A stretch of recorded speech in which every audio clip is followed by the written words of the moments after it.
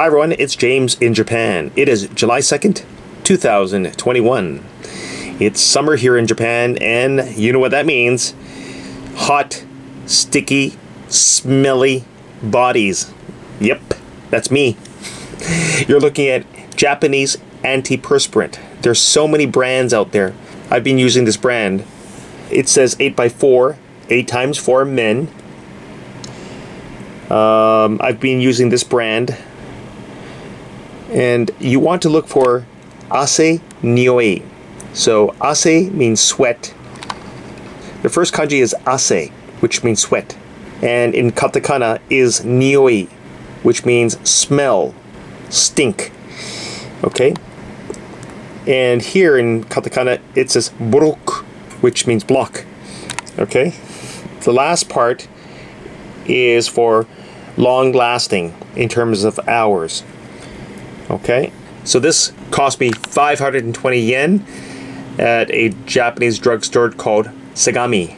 That's here in Kansai, Kobe. Okay, that is the seal from the store. And you can hear that it's a liquid. I haven't opened this yet. You are going to turn this cap counterclockwise.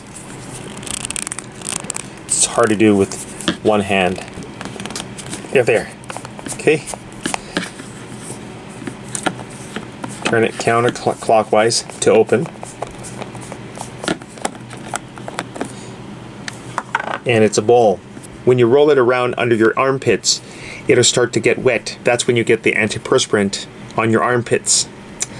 Alright, so you're going to need this in the summer, especially if you take the public train or if you're with other Japanese friends. I highly recommend getting this. It's small, compact, very portable, lightweight. It lasts for a while, in my opinion. It lasted me for 2 months. I guess it depends on how much you use it.